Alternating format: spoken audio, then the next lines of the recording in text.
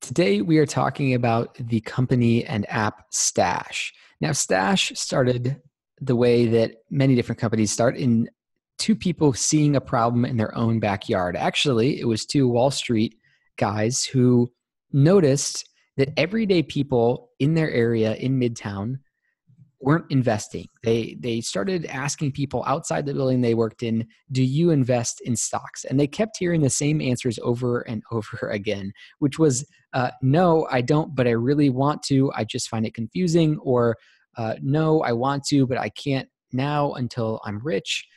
And what the founders of the company Stash really saw was two key problems. One, investing was just not relatable enough. People weren't doing it because it was confusing and overwhelming.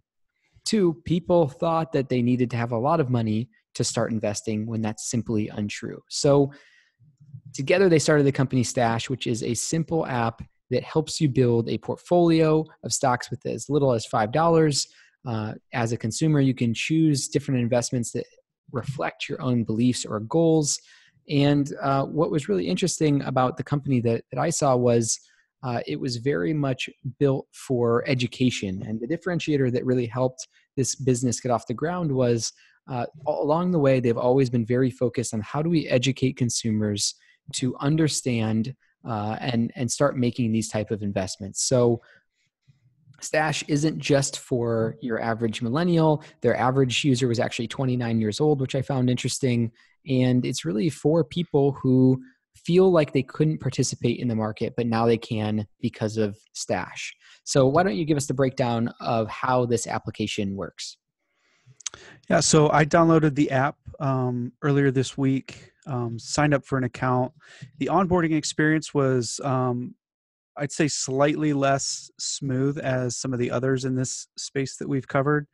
But overall, it took me about 2 minutes to get signed up with an account. And the big two features are basically they're a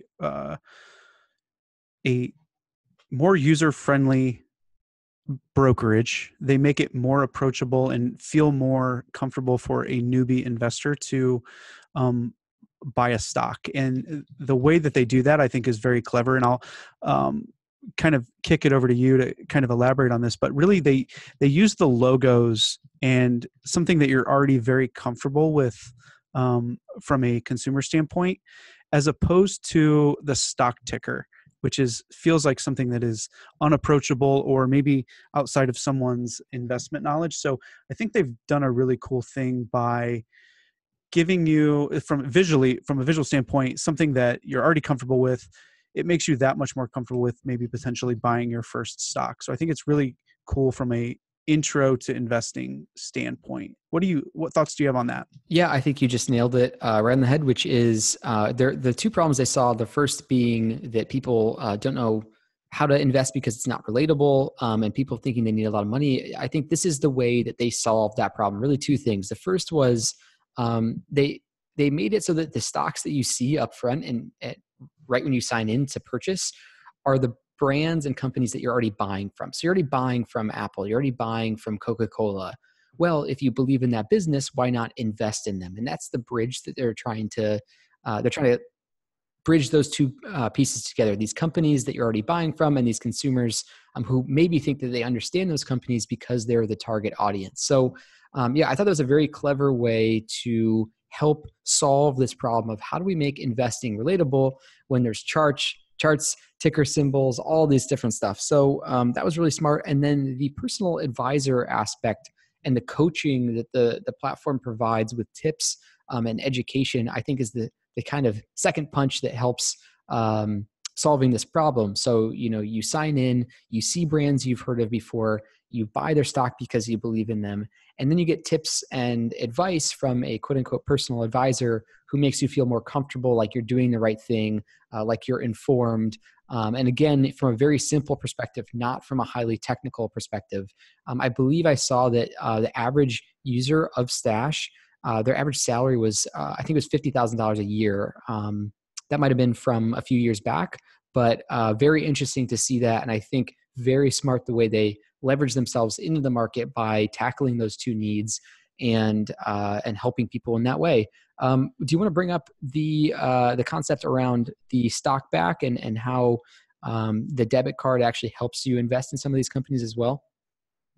Yeah, so I think the other kind of innovative thing with Stash is they have a debit card that's attached to your investment account, and it allows you to spend that money throughout your day just as a normal bank account. And I think it's the closest pairing that at least I've seen between investing and spending. It feels like there's usually a kind of middleman or an intermediary where you have to transfer funds from one account to another to really get them onto an investment platform. This kind of couples them. So it's an interesting take, one that I've not seen really with any of these other apps at this point. So it'll be interesting to see how that benefits the user. And I think this goes back to a couple of predictions that we've both made from time to time, is that unique pairings and decoupling of services that are traditionally coupled or not coupled is only going to increase. And for some people, this feature to be able to have a debit card connected to an investment account may be a game changer for them. So it's good to see the variety. As far as the mechanics of it, there's a couple other incentives to use that debit card, and it's called Stockback. And for all purchases, you're going to get 0.125% to invest into the company of your choice. So it's not a huge kind of cash back or money back incentive, but they do have certain partners where they will offer up to 5% back. So that starts to get a little bit more exciting and rewarding with partners on their platform. So those are the big incentives that go along with that debit card.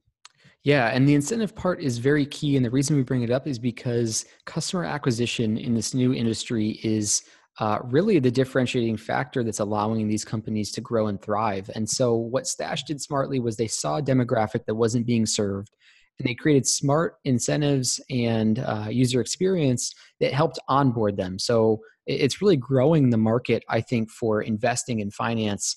If you're getting people who didn't previously invest to invest, and like you said, they do that through that smart sort of brand pairing, smart incentives. So I think the big picture is really, there's many different competitors in this market. You've got the legacy players, you've got the banks, you've got new companies like Robinhood or Acorns. And the reason I think Stash has continued to grow, it's a pretty significant company at this point, is because they captured a different audience who cares about different things. They needed that educational help. They are investing less money maybe than a typical investor.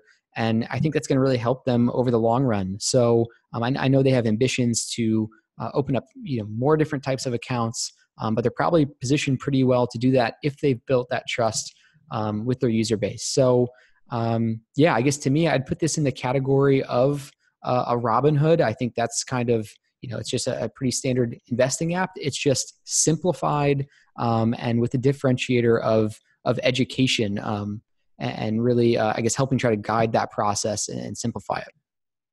Yep. I call it an intro brokerage. Intro brokerage. I love that. That's where I'd put them.